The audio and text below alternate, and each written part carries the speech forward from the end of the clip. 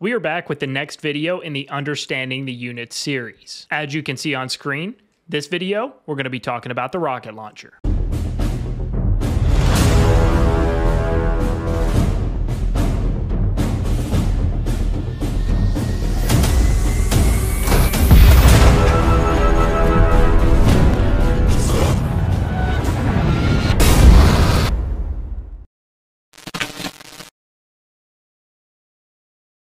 Welcome back. I hope everybody is doing well. Covering the rocket launcher has been one of the most requested topics for the Understanding the Unit series that I've gotten. And the rocket launcher, it's a pretty controversial unit. But before we jump in and start talking about the rocket launcher, if you are not already subscribed to the channel, make sure you guys hit the subscribe button so you guys don't miss any future uploads. And if you guys do enjoy this video or any other video on the channel and you're getting value out of the videos, make sure you like this video. It helps the channel and the video out tremendously. Let's try to get this video to at least 150 likes. Now let's go ahead and jump in and start talking about the rocket launchers, the pros and the cons and everything in between. Let's talk about the pros of the rocket launcher first. And like I said, the rocket launcher is a very hot topic unit, meaning that some people love it and some don't. And there's a lot that goes into the rocket launcher that is really going to ultimately determine how well it performs and how much enjoyment and production value you actually get from it. The first and arguably the biggest advantage that you're going to get from the rocket launcher is the fortification damage boost. If you guys have watched my past Understanding the Unit videos, I have covered previously both the Liberty artillery unit and the Martyr's Watch artillery unit.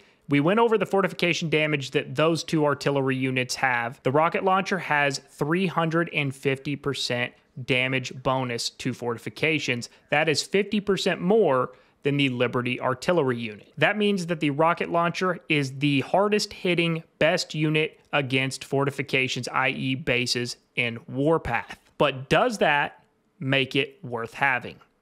Not entirely. But before we talk about the negatives or the drawbacks of the rocket launcher and why, even though it's got the most damage to bases of any unit in the game currently, why is it still not a top contender? But before we start talking about the pros and why it still might not be the most desirable unit for you to have, even though it does boast the highest amount of fortification damage, i.e. against bases in the game, let's talk about a couple of the other advantages first of the rocket launcher. As many of you know now, infantry has exploded onto the scene in Warpath in about the last 4 to 6 months. For the first about 2 years-ish of Warpath, you would hardly ever see an infantry unit on the field. They were pretty much non-existent. They clogged up the battlefield. They just weren't used. But they have upgraded the infantry units. They have added infantry-specific officers that have made infantry so strong that they have become insanely popular amongst a lot of players. You're probably wondering, well, this video is about rocket launchers, so why are you talking about infantry? And the reason I'm talking about infantry is because that plays in direct conversation with the fortification damage. A lot of players use infantry to attack bases or to start attacks on bases. They use it to tank bases and to soak up as much damage as possible for their other units. So the goal as the person being attacked, you want to get through that initial unit, which is generally speaking going to be the strongest unit that that person has that's going to be starting the attack on your base. You want to kill that as fast as possible to then be able to get to the other weaker units like the artillery and the rocket launchers that they're using against your base. When an infantry unit is in bunker mode, which they all are when they start an attack on a base, that is considered a fortification, which means that now the rocket launcher will be doing 350% more damage to that infantry unit because it is in bunker mode. That makes it a highly sought after unit for players that are being attacked. And some players build setups and build their entire army and tech around base defense. They love to drop into villages and they love to be attacked.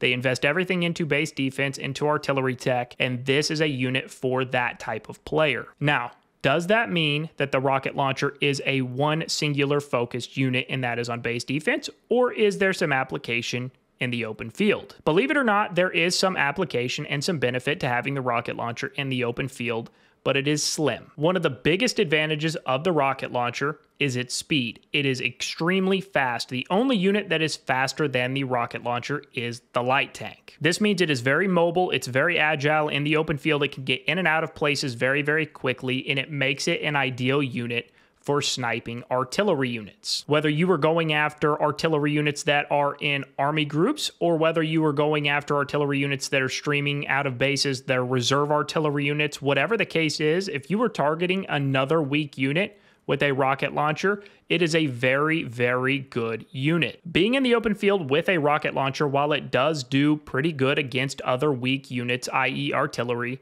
being in the open field with a rocket launcher is a very, very dangerous play to make, and it is a really high likely chance that you are just going to bleed reserves if you try to take it in the open field, especially in the late game when you're playing against more experienced and better fighting players. That's going to transition us into the cons of the rocket launcher. So we talked about one of the pros is that it is very effective and does boast a high amount of damage to fortifications. We've also talked about it being extremely effective against other artillery units, other weak units, and then also sniping weak units through the reserve lines, things like that. But one of the single biggest, if not the biggest drawback to the rocket launcher is its health, its HP. You guys can see this is not a leveled up version of a 9.2 rocket launcher, but it is a 9.2 rocket launcher. These are the baseline stats, and you can see just how incredibly weak these rocket launchers are. Now, of course, as you add parts and add modifications and transition it into the modern stages, that does improve, but nonetheless, it is an insanely weak unit, probably the weakest unit in the game. And I say probably because, again, there are so many factors that go into that, such as tech, such as parts and things like that, but it is absolutely on the bottom end of the strong units in the game. It is insanely, insanely weak. So when you leave your base with the rocket launcher, if you get hit by a tank, but if you're targeted by a bomber, which is really popular because mortar bombers will zero in on that thing, it will freeze it and it will just obliterate it.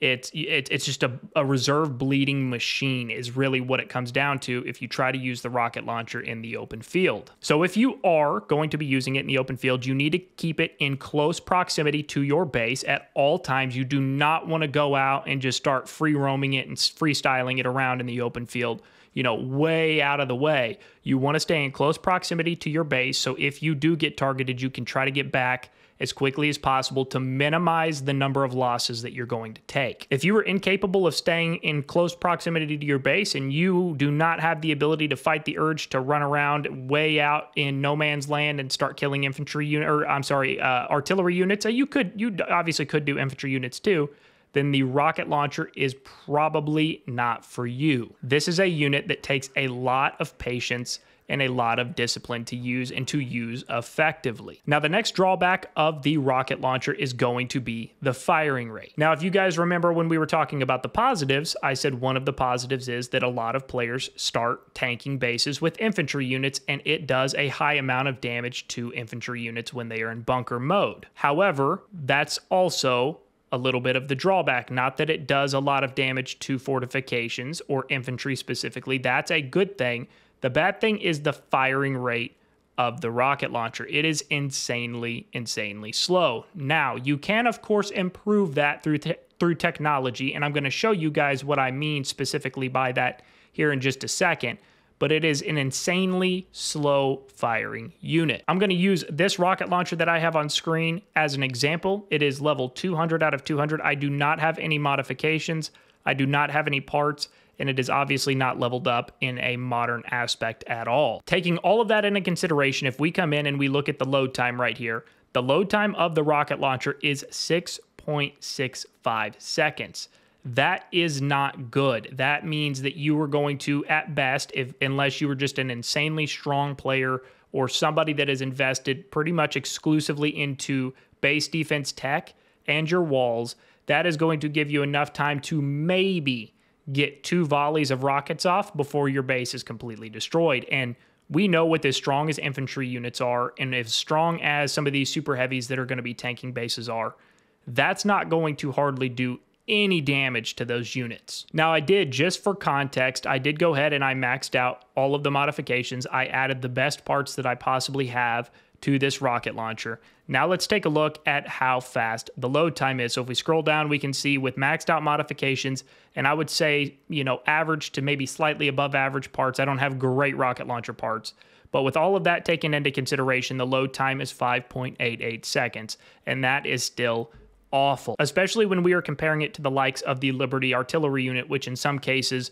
is going to be between 3 and 2 seconds worth of load time. I mean, you're talking about a 2 to 3 second difference in load time between the Liberty artillery unit and the rocket launcher. So you're essentially going to get double the amount of shots off with the Liberty artillery as you will the rocket launcher. Now, if we jump over into our tech, I will show you how you can improve this just a little bit. So if we go into advanced combat, under the artillery tree, you guys are going to see here at about the midway point, off-road trucks. Once you complete off-road trucks, it is going to have the load time for a rocket launcher's first reload reduced by 1 second. While that is good, absolutely that is good, it is still not good enough. I mean, if we take that and put that into context, we're talking about a 5.88 second load time. Now, again, every unit is going to be just a little bit different. Everybody's rocket launcher is going to be a little different depending on parts and things like that.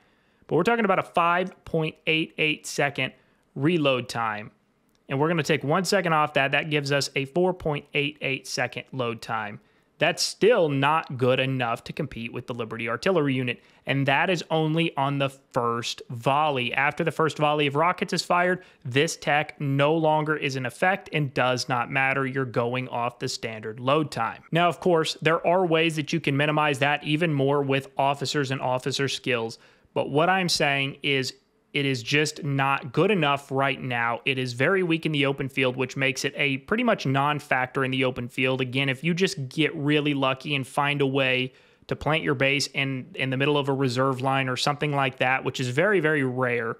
But if you do find yourself in a situation like that, then maybe the rocket launcher is going to be an asset to you when sniping those weak units.